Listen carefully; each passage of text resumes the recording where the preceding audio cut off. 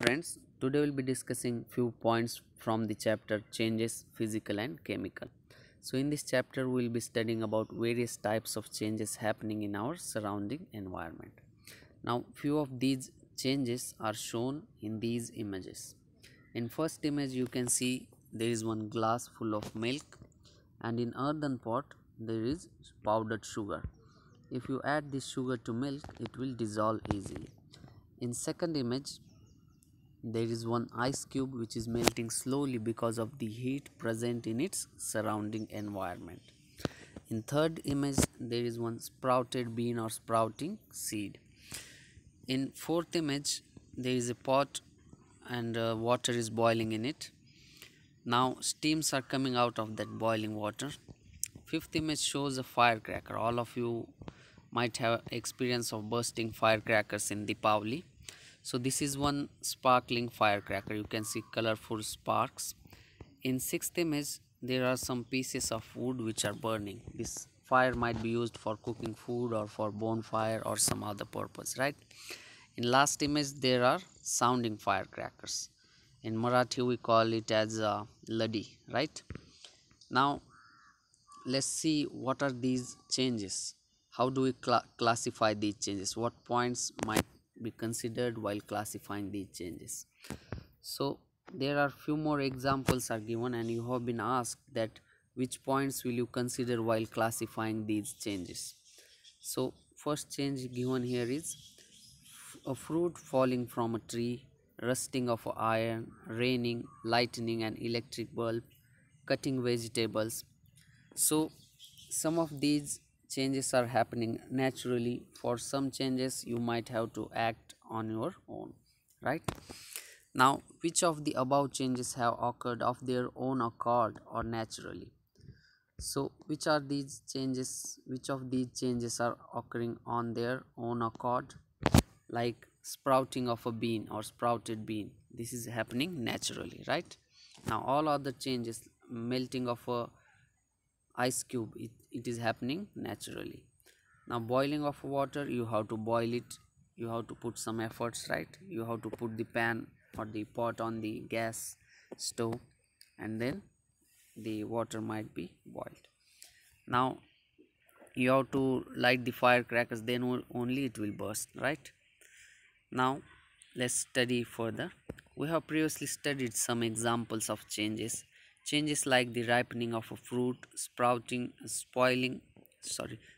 of a milk occur naturally. These are called natural changes. So changes which occur naturally are called natural changes.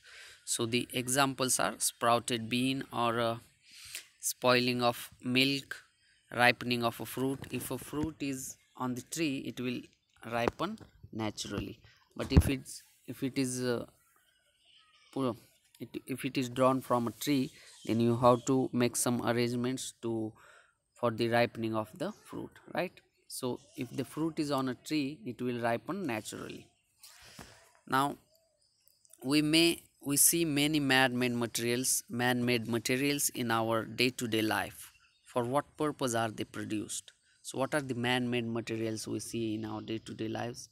We see plastic, which is the common material we see in our day-to-day lives. Concrete, plastic and other things, right? Plastic is used for making chairs and other things. Concrete is used for building. Now many changes such as sharpening of pencil, baking bread, cooking food are useful to us, and these are therefore called as useful changes. Now here two definitions are given: useful changes and harmful changes. So which are the useful changes? Changes which are useful to our human body or the environment are called useful changes. Now what are the useful changes which are given here? The examples: sharpening of a pencil, it is useful for writing purpose, right? Baking bread, it is useful for eating. Cooking food, it is also useful for eating. It gives us nutrients and it helps us to grow our growth, for the growth of our body, as well as for it gives us energy as well, so we can carry out our day-to-day work, right? So cooking of a food is a useful change. Now the changes that are not useful or changes that do us harm are called harmful changes. So changes which are bad for the human body or the environment, the changes that are not useful or changes that do us harm are called harmful changes. So what are the examples of harmful changes?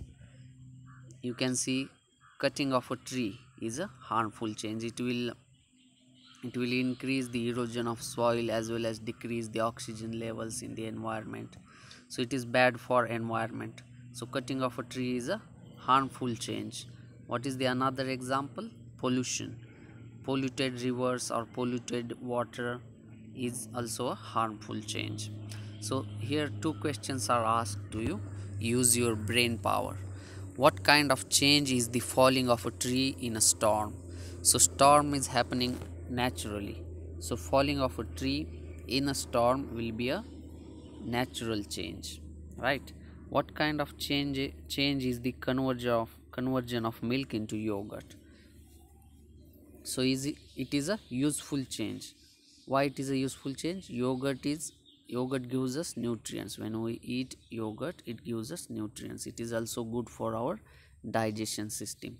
So it will be a conversion of milk into yogurt is a useful change. Okay, so this will be all about these three types of changes, that is natural changes, useful changes and harmful changes. So we'll study these topics further. Okay, thank you for watching. Have a good day.